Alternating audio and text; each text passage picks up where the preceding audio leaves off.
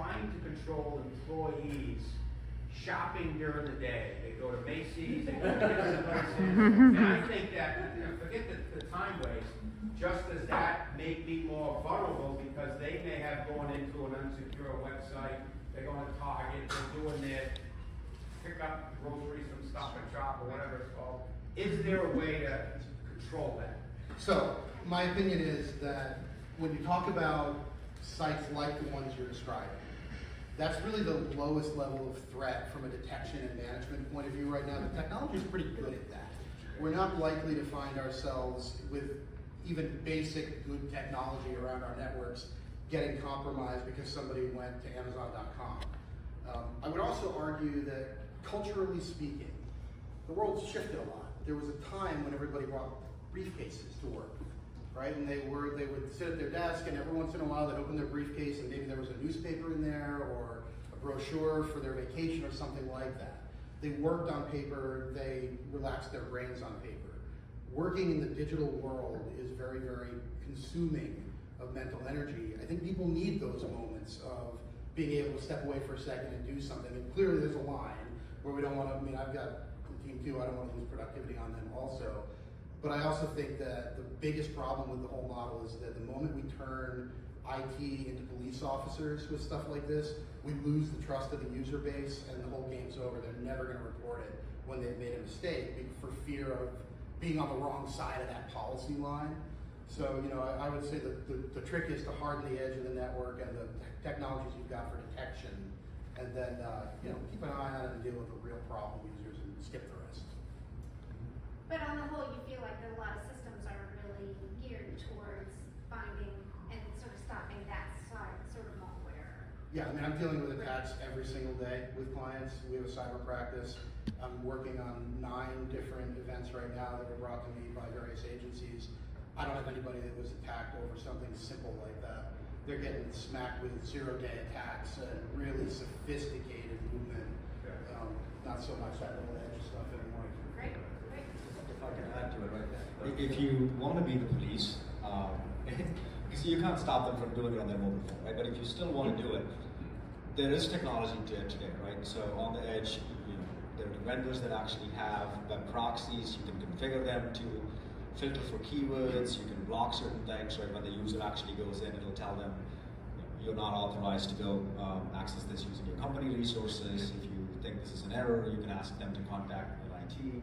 So there are things you can do. Technology exists for you to do it, but the question is, you know, how far, how much you want to police your people. You mentioned one of our biggest threats, and I believe to most of us, is insider threats, right? Our own employees. Can you refresh for us what are actionable items that we can recommend to our staff in order to make them better aware, better equipped to protect our data? Yeah. I'll start, maybe Todd, you can add to it, right? When I think of managing insider threat, I think you have to address it in multiple ways, right? First one is education. Everybody has a cyber program, but oftentimes what we see is it's once a year, check the box kind of thing. But how do you actually make it more meaningful for the user, right? So we at Deloitte, we have this series called Don't Be That Guy series. It's a quick, 5-minute video that we do, the scenario played out and saying don't do it, right? Little things like don't be traveling in an elevator in middle of 30 Rockefeller Center and talk about your client getting breached, right? Little things that you do. So thinking of innovative ways to educate users is probably important, right? So that takes care of sort of what I call people doing things without just knowing, like no malicious intent. The other side of it is people who actually have malicious intent. This is where you should have good controls, right? So if your system administrators are leaving the company, you should have a process to rotate administrative privileges and credentials and things like that, right? So having some processes around elevating risk for key people is important, right? And then the last piece, I think we talked about it, right, is this behavior-based analysis. So what we're seeing a lot of organizations embark on is what we call an insider threat management program, right? So it starts with the right policy. There's technology out there today that you can deploy, that starts observing user behavior and it assigns a risk score to what a user is doing, and then it can take actions based on what you want to do, right? So again, multiple ways of looking at it. It starts with education, start with good processes and hygiene around things to do when key people leave the organization, and then of course, the broader program to catch up with this. So I'm going to give you two terms that if you were going to write something down, write these down. Least privileged access. Ask your IT departments what you're doing for least privileged access. The concept is that we don't assign privileges to a user that they don't need. And a lot of organizations, a lot of IT departments aren't that sophisticated yet. You may get a quick and somewhat glib response from an IT person saying, oh yeah, we never give people more than they need. The next question is, well then, how do you monitor for privilege creep? Privilege creep, that's the term. So how do we know month over month that somebody hasn't added privileges to an account, maybe during testing, and then didn't remove them, or added them erroneously? Managing identity is managing insider threat. Just a question in terms of the legal aspect, do we get involved, do the lawyers get involved in drafting the incident response plan and then implementing it? So the incident response plan is going to be different for every organization, but there are obviously going to be a lot of similarities. It just depends on how big your company is, right? How many departments, how many different people are going to be, or different touch points you're going to have. But this is not rocket science, right? But it should be done by someone who is ultimately, like I said earlier, going to be the quarterback of the process, so that you just have this, it's a cheat sheet, right? Like who does what, and what are their phone numbers, what are their email addresses, and it's just amazing because when the stuff hits the fan, as it will inevitably for some of you, it's just hard to stop the chaos, right? It is a very chaotic couple of days. You hope it's just a couple of days when this thing surfaces, and you just want to have this cheat sheet so that you know who am I supposed to call and what are they going to do about it, right? I think part of our discussion was really to help with the preparedness, right? If you're a very small business, if it's not your main business, is there a set package to get this going? Right. So, Yeah. But that's So on that last subject there, if you're part of a small business and you're in a niche industry, talk to your industry associations. If you're a manufacturer, the Manufacturers Alliance has a program for small businesses that help them get through this. A lot of industry organizations have taken that path because it's too hard for a small business to handle it solo. I'll just add one last thing to this, right? As we think about an incident response plan, I always think about an incident commander. Think about who that is in your organization, because that can't be you. You are a CEO and you still have to run a business. I've seen situations where CEO tends to become the incident commander, and that does not go well. How do you measure how much internal resources versus external? External seems a little bit easier to me, so maybe specifically, what kind of internal resources do we need as a medium-sized business? Did everybody hear that? Talking about resources for this. Are you talking about in the Like, should context we of- hire a whole security department internally or rely more on external?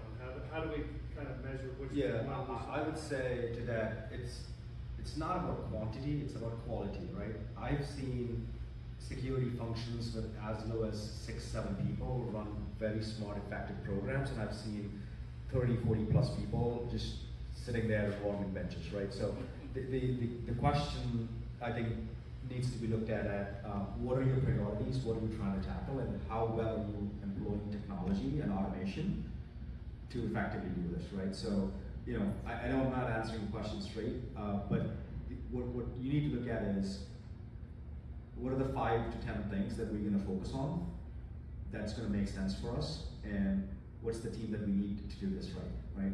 And sometimes it means outsourcing certain functions, right? Maybe outsourcing a full security operations to a third party helps you focus on something else. So like identity management. We had great conversations with lots of insights. One interesting question, perspective that came up has to do with the fact that, we may have our own internal infrastructure, but in today's ecosystem, we rely on third parties, outside vendors, software as a service, and it was shared that, yeah, we have liability for that data as well. So with that understanding, what guidance would you give everyone here around how to select, what to look up for when selecting those third-party partners, And how often should we revisit that relationship to stay safe? Todd, why don't you start with that one, just to, Okay, since you are. sure. Why, because I smirked at it? No, because you're. No, I mean, you know, I tell people when they're searching for new software, there are 4 specific things that I look for in a new provider every time. And if they don't meet all 4 of these, they're not on my list, period. Don't look at them, I don't care how good the workflow is. Number 1, identity integration. Has to be able to take identity from my primary identity provider. If I'm a Google identity shop, then it's got to integrate with Google. If I'm a Microsoft shop, it's got to integrate with Microsoft. I don't take software that has its own username and password database. I just don't do it. Number 2, it has to be able to support data access, open data access for analytics and reporting. Number 3, has to be able to support automation. Number 4, has to integrate into whatever our primary communications platform is. If you're a Slack company, great, it's got to integrate to Slack. If you're in Teams, it needs to integrate to Teams. Those 4 things. If it doesn't do all 4, don't even look at it. Let me just make a quick Yeah, follow-up on that too. With respect to your contracts with your vendors also, you want to be looking for indemnification provisions. You want to make sure that, I mean, the context, if you're doing anything that touches healthcare, the law requires that you have business associate agreements, right? So this is not something to be taken lightly, because if you don't do this stuff, the penalties are staggering. They are existential. You know, I'll add this, right? We always tell people, have a good third-party risk management program, right? So that goes from onboarding a third party to offboarding a third party, right? Because a lot of times people take care of the onboarding, right? They'll have the right contracts in place. They might even do the ongoing management. They might even do annual audits or just asking for SOC reports. But a lot of times people don't do offboarding, right? Like if you terminate a contract, how do you know that your data is still not with them? How do you know that they're actually living to their obligations, right? So having an entire program end to end and diligently following that up is important, right? Now, all third parties are not the same, so you have to think based on risk tiering. So you have to think what are high risk for you and probably have more scrutiny on them as opposed to